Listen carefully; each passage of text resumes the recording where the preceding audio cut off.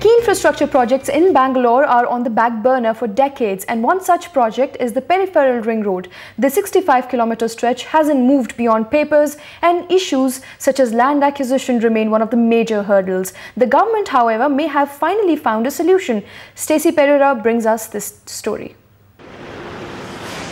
Years have gone by, but the Peripheral Ring Road project in Bangalore hasn't moved beyond the BDA's drawing board.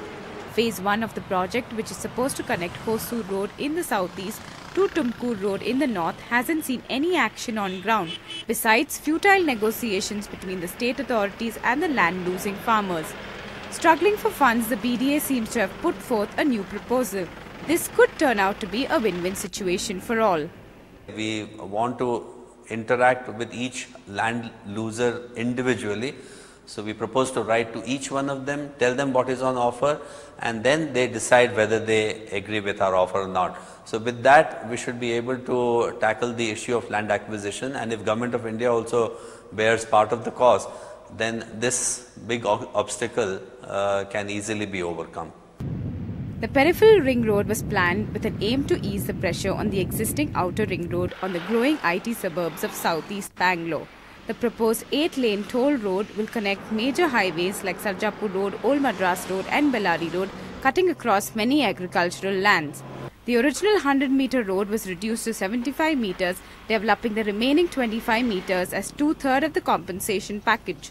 The government has also proposed to double the FAR along the stretch and permit commercial activity 100 meters beyond this. They hope that this move will attract developers and businesses. Definitely the FAR is going to be incentive. Utilizing them on those properties are very essential. It is a good incentive, but let them come out. When they do a PRR or any ring road connection, it kickstarts the economic growth. The government is the beneficiary ultimately because they can give the service at different levels.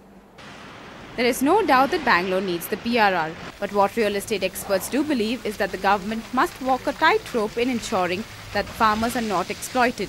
At the same time, they must also attract investments by ensuring a smart master plan for areas along the corridor. PRR needs to be looked at differently. It's not about just, the availability of land, the cash that's required for land acquisition, but also master plan that needs to be created so that what can come up, the zoning needs to be done right, the social infrastructure needs to be done right, so that itself becomes a big micro market for Bangalore. Hopes for the PRR have revived ever since the state gave its in-principle approval for the project back in July. Finding a viable way to fund the project and giving the farmers their due compensation is a tough task ahead for the BDA. As for Bengalurians, the cry for PRR Beku is only going to get louder.